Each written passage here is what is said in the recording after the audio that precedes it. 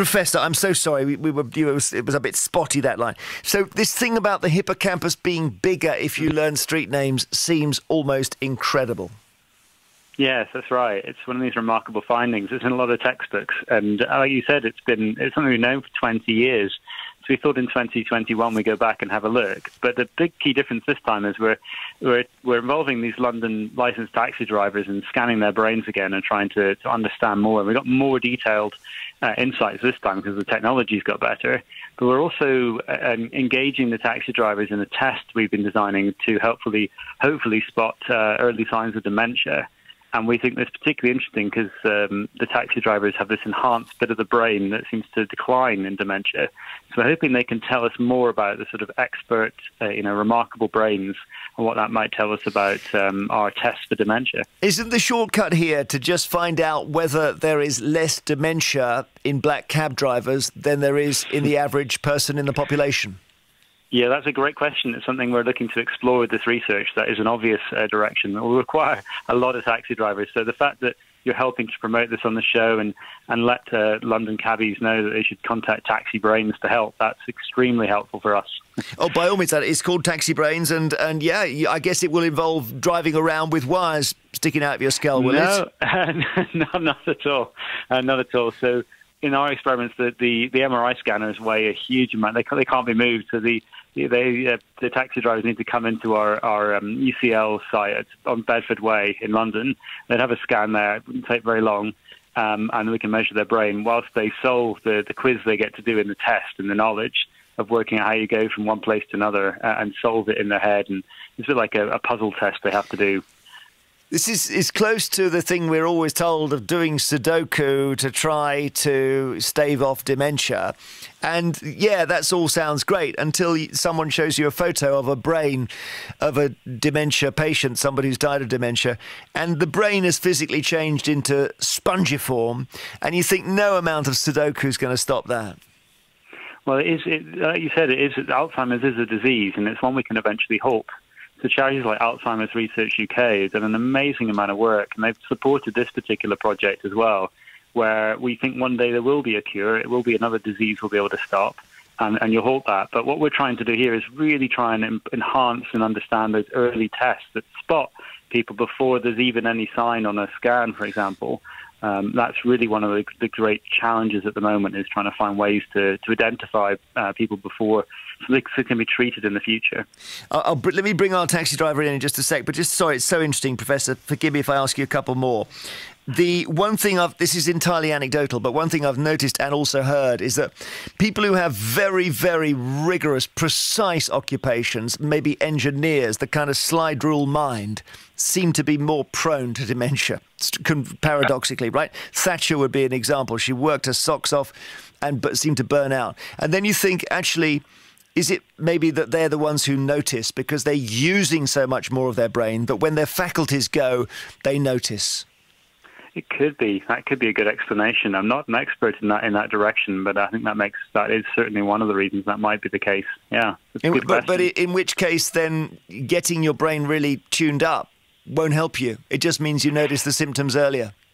Yeah, it's so Alzheimer's disease is one of those problems where it's not. You can put in all sorts of things to try and halt it, but in some cases it's out of your hands. So you can try and have a healthy lifestyle, do all these things right, but it's just something you can't completely combat through that alone. So we do need to do all we can to try and stave off and fight dementia, but ultimately it's a disease we need to have treatments for that people are working very hard to find. Yeah. And just the last one for you then, Hugo, if I may, which is that there's a different track on all this. I know there's so much research going on, which is that dementia is caused by something called protein tangles in the brain.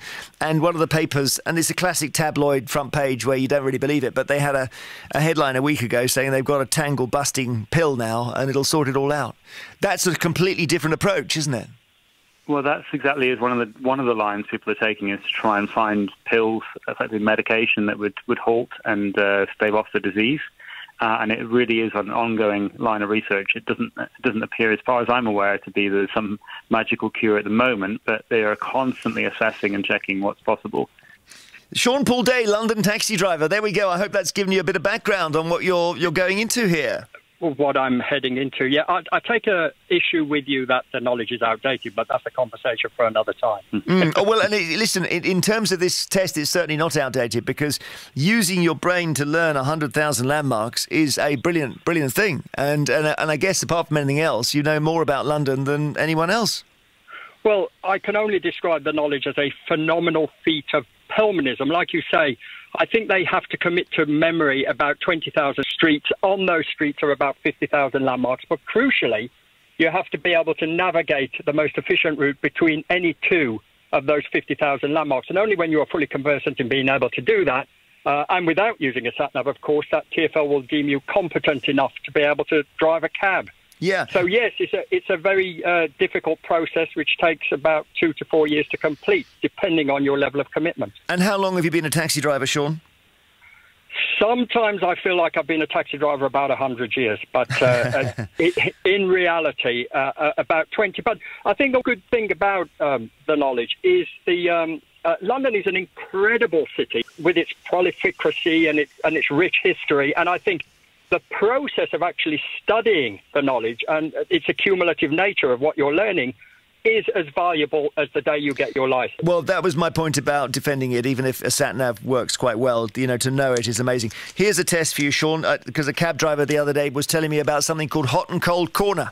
Do you know what that is? Hot and cold corner. Well, the problem with me, I'm one of those rare cabbies that has forgotten more than they've ever learned.